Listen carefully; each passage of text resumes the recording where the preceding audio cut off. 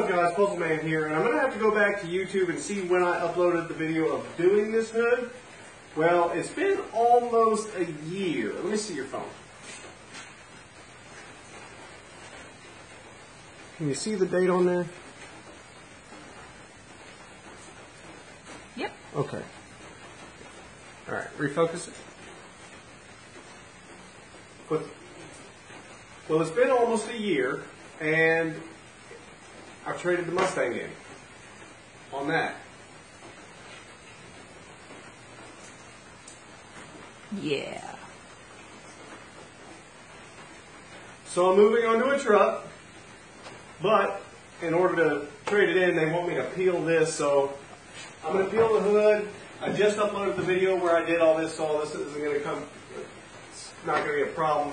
But the reason I'm doing this video has been almost a year, and I just want to show that it's still easy to peel self-thin Plasti dip up off of a vehicle after a long period of time. But this isn't just regular self-thin Plasti dip. This is self-thin Plasti dip with UV protection. Regular Plasti dip, 3 to 5 months, when you start to peel it, it's going to rip like paper. I just want to be able to do a video and show you. So, let me get started here.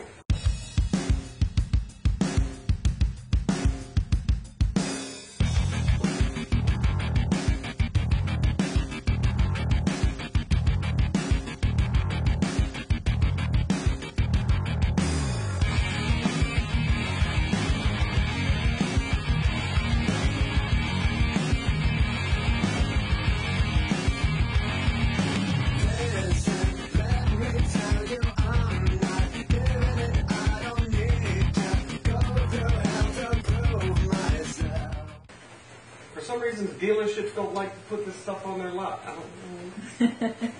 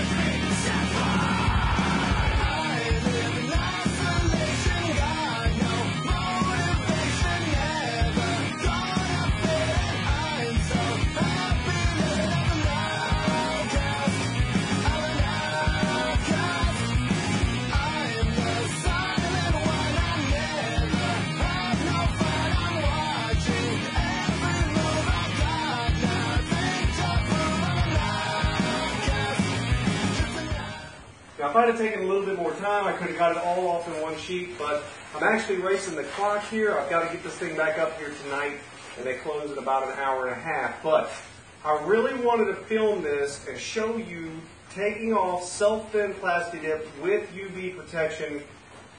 Didn't hurt my paint. A big misconception is that thinners that you use to thin Plasti dip with hurt your paint. There's actually nothing farther than the truth. In sprayable Plasti dip, there's a lot of those same thinners that I use, except I use just VMNP. There's a lot more stuff in sprayable than there is in just thinning it yourself. So I'm going to go ahead and peel the rest of this car, and from now on in my videos, you're going to see Big Nasty back there.